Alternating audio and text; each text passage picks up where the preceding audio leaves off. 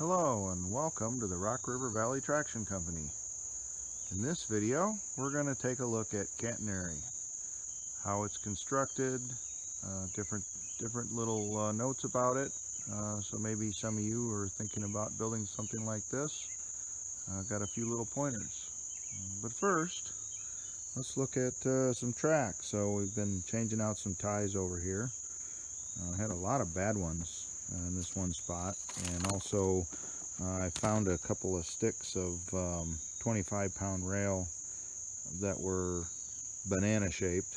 How they got that way, I don't know, but I was able to straighten them and put them down here on the straightaway. So the 12-pound rail was replaced with some 25. I think there's some 20 here as well. And to straighten rail like that, it's bent pretty badly. I don't have a press out here, so I do it the easy way. I take a chop saw and I just cut through a little ways.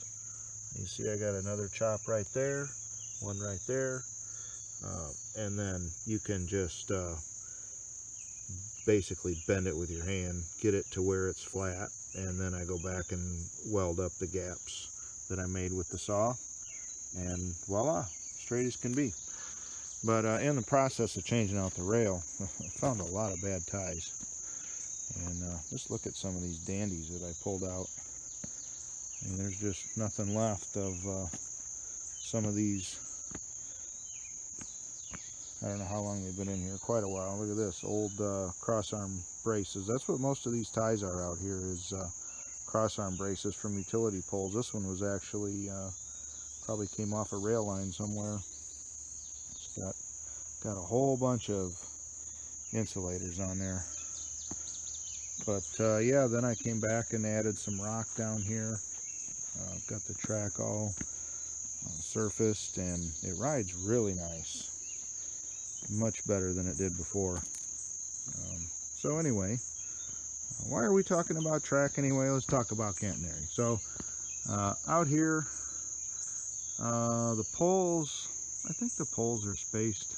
I don't know what they're spaced at, honestly. I just look at it and say, yeah, it looks like about the right place for it. I don't know, maybe 15, 20 feet, something like that. I use 2x2s for the arms, and this one, I don't know if you notice this, but the wood dimensions these days, they just keep trimming the wood down smaller and smaller. So this is supposed to be a 2x2, which, you know, 1.5 by 1.5 is what you get, but these things are actually now 1.25 by 1.25, and look at it, it's like a wet noodle already. It's only been up here for, I don't know, 6 months or something. Cheap lumber. I don't have to start ripping 2x4s again, I guess, to actually get wood that's strong enough.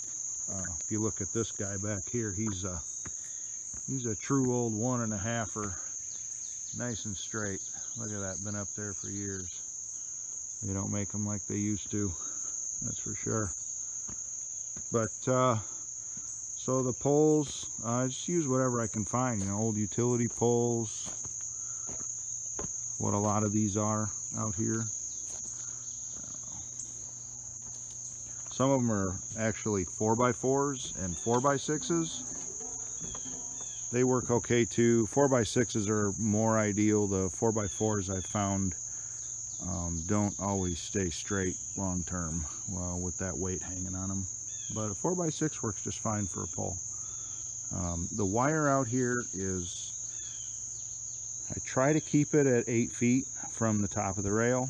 That's kind of ideal. It's just out of arm's reach, but not so high that you need to put a ladder on top of a car to reach it when you need to make repairs. So yeah, about 8 feet from the top of the rail to the wire. And then the wire is, I don't know if this will focus, but it's just 3/8 inch diameter galvanized wire rope. And this wire, I don't know when this was originally put in, but it's It's been here as long as I've been out here working on this. So if I had to guess, this wire probably dates back to the 50s or 60s, and it's still holding up just fine for the most part. So to support the wire, there's the 3/8 wire rope, and then there's two messenger wires, and they're a smaller diameter fence wire, electric fence wire. A lot of times some of this stuff like this is some really old heavy duty steel wire, been here forever. But the point of the messenger wire is to help support the main wire and also to give it more stability, more lateral stability. So without a messenger wire, you would have to keep your catenary very taut, which you can see in mainline electric railways. They keep the wire very tight, and they do that with some very large concrete blocks that hang off of pulleys, and it's pretty cool. I wish I could do something like that here, but honestly, this is just a lot easier to maintain because you don't have to deal with all the weights and stuff. So yeah, just the messenger wires run above the main trolley wire, and then these are the hangers, and the hangers are made out of copper weld. You don't want to use regular steel wire for that, because you will have a reaction between the steel wire and the cable, and it'll rust the braided cable. I've seen some places out here where it's just regular steel wire, and it's about ruined the 3/8 wire rope cable because of galvanic corrosion. But so this is copper weld, these right here, and what that is, it's a hard steel wire that has a copper coating on the outside. It's used for like the old telephone lines and stuff were made out of copper weld. So it's not a super hard, like spring wire hard, but it's definitely harder than just regular steel fence wire. So you got to have a pliers or something if you want to put a permanent bend in it. So what I do is to put one of these hangers in here is I've got a little tool that I made, and I'll try to show you this tool. So here's the little tool, and I don't know if it'll focus. See if I can find a way to make this focus. Anyway, the tip, it's just an old screwdriver that I ground down basically, and the tip of it is very sharp, and then it has a very gradual taper, and then if I turn it sideways, you can see it gets wider. And so what I do is I take this, if I'm going to put in a new hanger, I'll take this and I'll put it right in between the lays of the cable. I know this doesn't focus very well, but anyway, I stick it in there and then push up like this, and what that does is it creates a split, like you see right here. There's a split in the wire. So you get it in there, you get your split, and then you turn. When you turn it sideways, then that opens the wire. All right, and then at that point you can take your piece of copper weld and you stick it through the opening that you've created with this tool. Get it roughly centered, your piece of wire, and then you take this tool out. And then you can put these twists in here. Now these twists are very important because they make sure that the hanger goes up high enough and can't spread, because if this spreads, then it'll get caught in the shoe, because the shoe is only so wide. So if the hanger is spread too far, then the shoe will catch it. But by putting some twists in there, You raise that up, it can't spread, and now the shoe glides right through there. And then at the top, we just put a wrap around the messenger wire. You don't want it tight. You want it to float freely. All right. If it's tight, what will happen is, as your messenger wires, as the tension changes on them, if these are hooked securely to it, then it'll yank them, one way or the other, and that also will cause D-wire problems. So nothing too fancy about how this is constructed. I mean, it's just like I said, 3/8 braided wire rope, galvanized, and then this copper weld wire for the hangers, and then some steel wire or whatever you have for messenger wires. Ideally, the copper weld is great for messengers, but I don't have enough of it to do the whole line, and the steel wire works just fine for the messengers.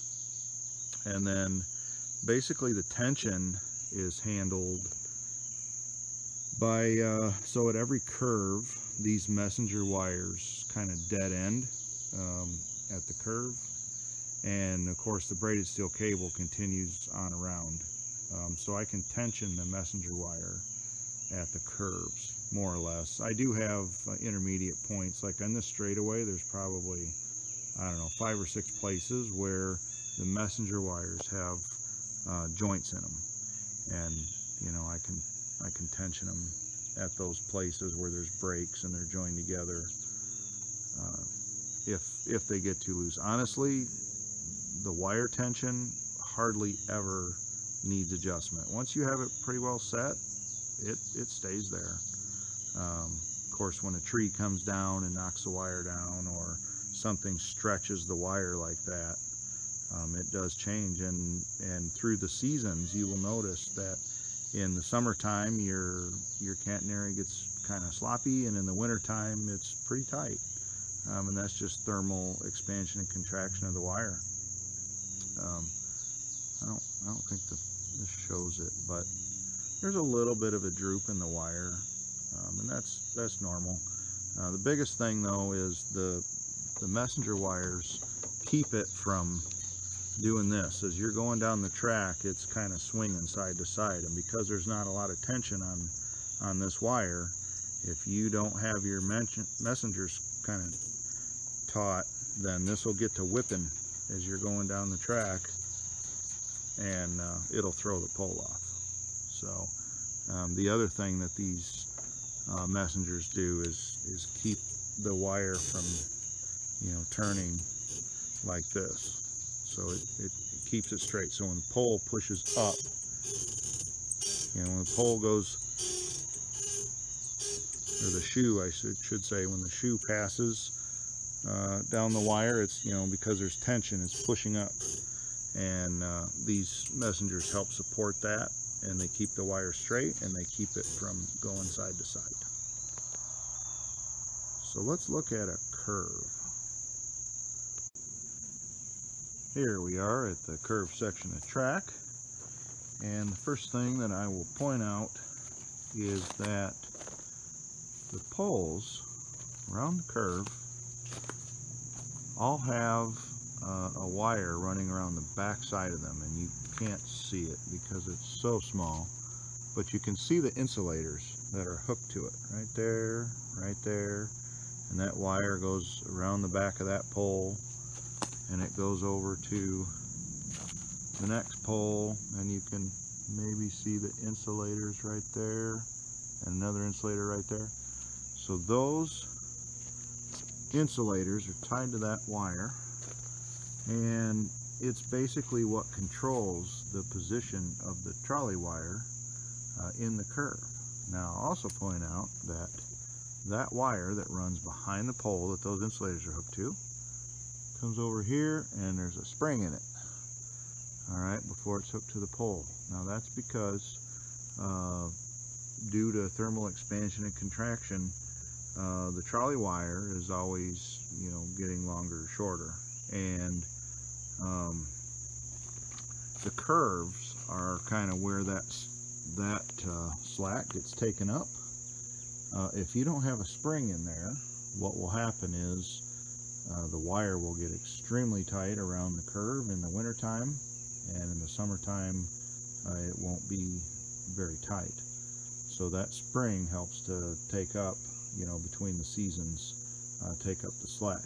Now, another thing that I do is all the poles that are on the curves have a wire. You can't see it again because it's just too small, but I have an earth anchor down there, and then wire right here comes up and it ties to the top of the pole, so that there's always an inward force on these poles, and so that keeps them straight, having that earth anchor in there.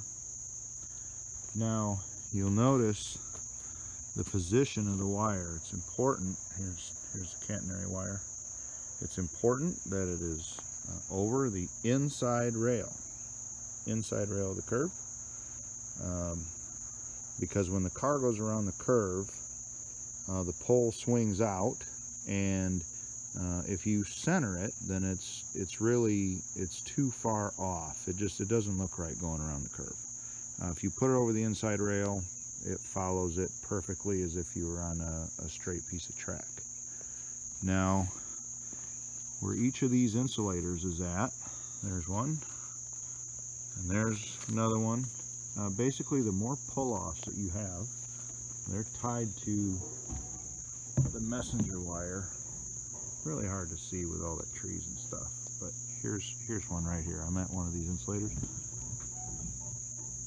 and it's tied to the messenger wire, and it pulls the trolley wire over so that there's no sharp hooks in it. If you don't have enough pull-offs, then your wire, it always wants to go straight. So you gotta pull it off to make it curve. And if you don't have enough pull-offs, then you end up with these kinks where you do have a pull-off, and you try to go around there too fast, and it'll throw the pole right off. Your shoe will just, it'll try to keep going straight when it gets to that kink. So I've got this one. This curve it's pretty uniform. I just recently reworked this one, so it's probably in the best shape of any of them out here. So the other thing is that this wire that runs behind the poles, it kind of sets the height of your wire. A lot of the curves out here don't even have any cross arms like this. Now this particular curve has got cross arms in it, but not all of them do, and you technically don't even need them, because you can use your pull-offs. The weight of the catenary wire, as it's trying to fall to the ground, these pull-offs are trying to hold it up, and just because of that, the wire will stay suspended without any cross arms. If you want it higher, you just lift this backing wire back here, lift that up, and that changes the angle of the insulator. So instead of being like this, it might go like that, and that'll lift the wire up, if you need it higher. So curves are a little tricky. They definitely take more to maintain and to get it right the first time. Generally whenever a tree comes down somewhere, the curve is what ends up eating up the slack or the wire that's needed when the tree takes the wire down to the ground, and so it ends up coming out in a curve somewhere. And once the curve gets out of whack, then you got to come back and retension these pull-offs every so often to get it back to where it's over the inside rail. So most critical part to maintain, but generally once you get it in, as long as nothing disturbs your wire, there's no maintenance to it, unless your poles start to, if they lean in, that obviously changes everything. So that's why I use the earth anchor and the pull off to keep them straight. And you don't even really need these insulators. The only reason I put them in here is because they are from the North Shore, so they're authentic insulators, and it keeps my pull-off wire from being energized. So that way, if I need to climb up the ladder and move it higher up the pole to raise the curve up, then I don't have to worry about it being energized, because right next to it, I don't know if you can see, right at the tip of my finger, that's where the earth anchor wire, so that's ground. And then you would have a hot wire right next to it, and you know, that's not a good idea either. If the wind blows and shifts it down into that ground wire, then it would create a short circuit. So I try to keep the pull-off wire insulated. So yeah, that's about it for the curves. Let's look at some splices. Here's one type of splice that's used. This one is very crude. It works actually really well for as crude as it is. So you can see this is the main wire right here coming in, and it comes up through here, and then it just sort of loops. This is just extra wire here, and then the other side comes through here, and it goes and dead ends there. So if the wire needs to be tightened, just loosen the saddle clamp and tension the wire with a come along. And there are some little screws here. These actually, they don't really hold the wire all that much. It's more for pushing it down, because you have to have a good transition here. If this wire goes up to sharply or abruptly, or if there's too much of a gap between the splice and the wire, then what will happen is the shoe will catch on that, and you'll have a D-wire. So yeah, not much to it. I mean, it's just some round, I don't know, what is that, maybe 3/8 diameter round stock. It's actually a bolt. It's an old bolt. I don't know if you can see that, but there's actually threads on this end. So it's made from an old bolt. And then there's another bolt welded on top of it. And then those nuts are attached, and that's what the wire feeds through. So very, very basic, very simple design, but works really well. I'll show you how a shoe traverses through this. So here's the shoe, comes along and rides right across there. Get another little look at that coming through. And this one, we never de-wire at this one. It works very well all the time. And since I showed you how that shoe goes through the wire, I might as well take a second and talk about trolley shoe design. So this shoe here, it's probably, I think I made this one about 25 years ago. It's made out of stainless steel, actually. What I did was I just bent a piece of stainless steel, and I took a TIG welder and I filled the bottom. Now you can see that this thing is actually really grooved out. You can see where this is the original height of how this thing used to be. I guess I need to fill this in. It's really worn out. So I just filled it with filler rod. And what's really important about these shoes is that they have to move very freely in all directions to compensate for changes in the wire. For the shoe, or like the splice, for instance, if this thing couldn't tip, it would just snag. And another crucial feature is these ends being bent. You have to have a really good lead in, so that if there's any obstruction in the wire, it will just sort of push it out of the way, kind of like a snowplow. So this lead in keeps it from snagging on anything. And then, like I said, it's got to rotate freely. Now, all the shoes out here, they have like a quick release.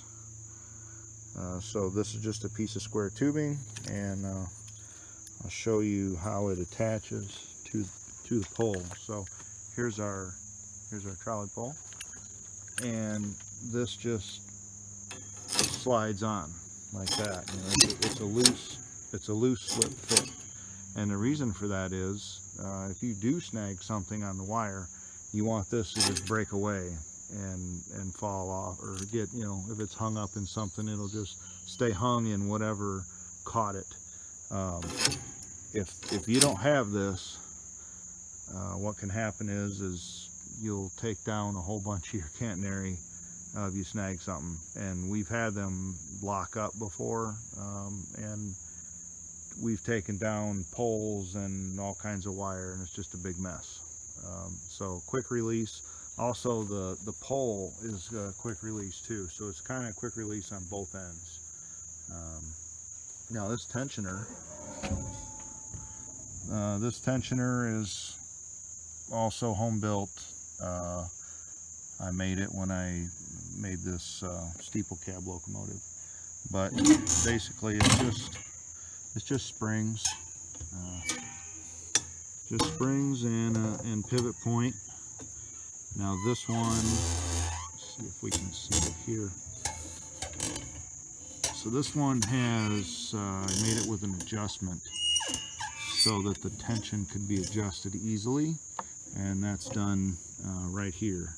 So this whole device right here is on a slide, and if you tighten this nut, then it pushes this up and puts more tension on the springs. So right now, so it can actually slide back probably from here, and it'll go all the way up here. So it's kind of in the middle right now. And those are just die springs. But you can see how everything flexes here. And it'll go basically, you know, I don't know, that's not straight up and down, but it's pretty close. So it goes up, it'll go up pretty high. One thing that'll really increase the reliability on your overhead is to have the wire height the same everywhere.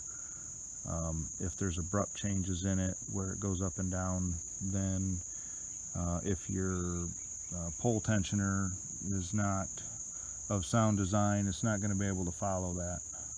So I've tried to, you know, between the lead in that's on the shoe up there, that's those beveled ends, between that, the improved design for the tensioner, and then making the wire height uniform, all three of those things have contributed to reliability improvements out here as far as D-wires go. Also, this, you know, this has to turn very freely as well, right here, you know, because it moves as your wire moves off to the side of the track. You go around curves. This has to be really free. Otherwise, any friction that's here just can pull your shoe off of the wire. You know, so, and there's nothing fancy. It's just steel on steel. There's a washer under there. It's not a bearing, and I just keep it greased, and it's plenty good enough. It works quite well. Here we are at the substation that's kind of in the middle of the big hill, and I'll just take a second to show you how that wire is connected to the catenary. So basically there's 480 volts that comes in on this big black, I don't know, maybe you can't see it. Anyway, there's a cable right up there, and it comes from the car barn, and it's 480 volts, and it gets stepped down to 240 here at this transformer, and then in here is a contactor that isolates everything when the power is off, just to help with lightning protection. And the output goes to a circuit breaker and comes up here. So to connect to the catenary, I have these are brass little guys right here. They're split. See, there's a split right there, and then these are Allen screws in here, and it's just it's a clamp, and it goes over the wire. See how that goes? And then you just tighten the screws down. Works great, provides a nice connection into the wire. Got a large surface area to carry a lot of current. And then my wire from the circuit breaker, it is just under a lug right here, screwed into the top of this. So there's an old style one right here as well. That's why I picked this one to show. Now this one, you turn this, and this is a tapered nut, and it allows this piece here to spread open or close depending on how you turn that. That one appears to be made out of steel or something. I had issues with it. Every year it would kind of lose connection because it'd get rusty, and it'd be sparking away up there. So I changed to this brass one. I just left this because this is an actual trolley hanger. I think it came off of the North Shore or something. So it's kind of cool to have an actual prototypical hanger there, and it's fastened to the cross arm, so it provides nice support for the wire. So why not leave it, right? But yeah, that's how we get power into the wire at each of the substations out here.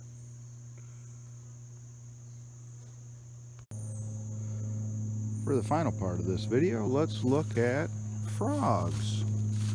Not switch frogs, but trolley frogs. So I've got this one here. This is the first one that I made. Probably kind of hard to see with the sun.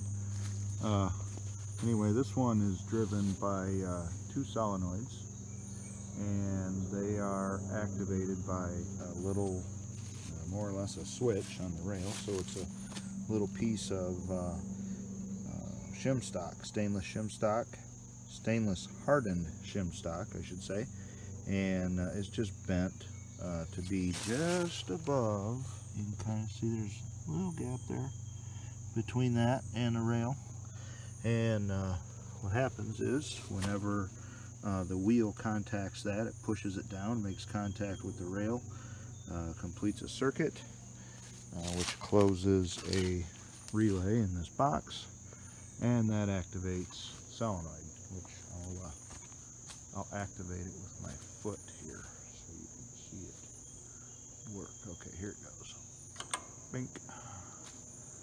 Alright, and then there's a timer on it to let you get through the switch, and when the timer times out, as long as there's not still wheels on the switch, then it throws back. So so basically what I did when I made this was I took some pieces of pipe.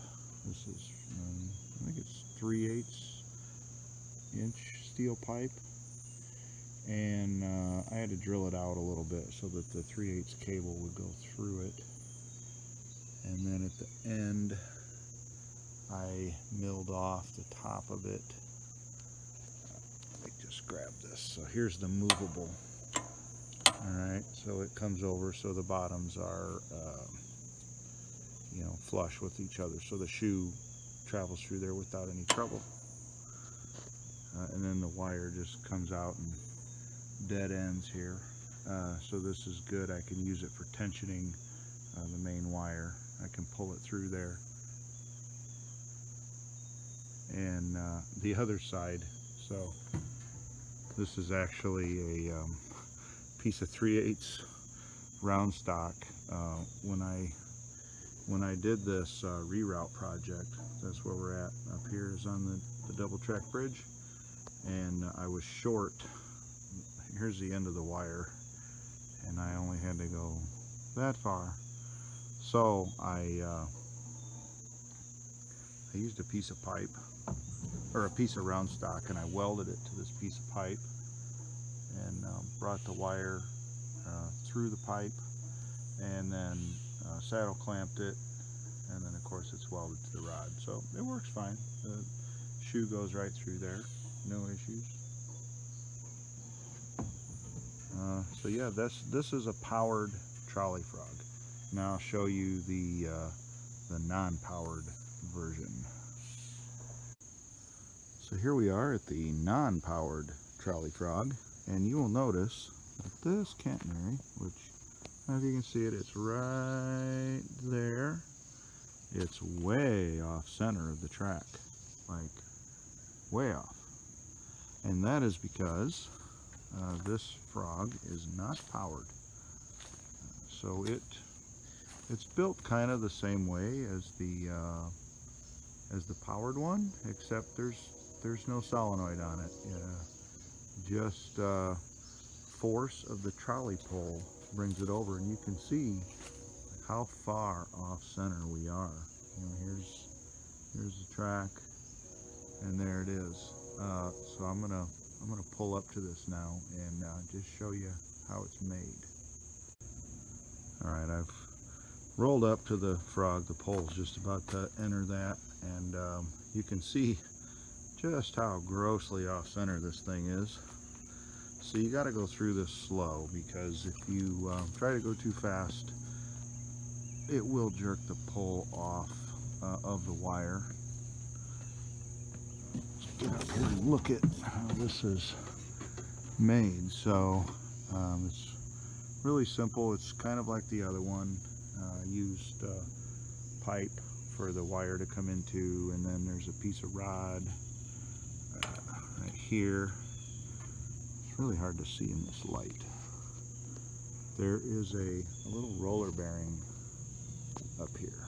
Alright, so this just gets pulled over. Just the force of the pole moves this guy over when you go through it. And then it's got a small spring on it, which is up here.